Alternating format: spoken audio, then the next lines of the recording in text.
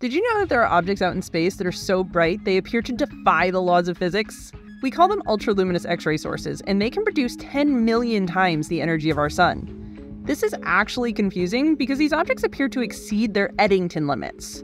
An object Eddington limit puts a cap on how bright it can be based on its mass, and for their masses, these ultra-luminous X-ray sources are way too bright. A recent NASA study of the X-ray source M82X2 proved it's no illusion. This object, a pulsar in the galaxy M82, is definitely exceeding its Eddington limit, which shouldn't be possible. So, how's it happening? We don't know. There are theories, but exactly how these apparently physics-defying objects work is still a mystery.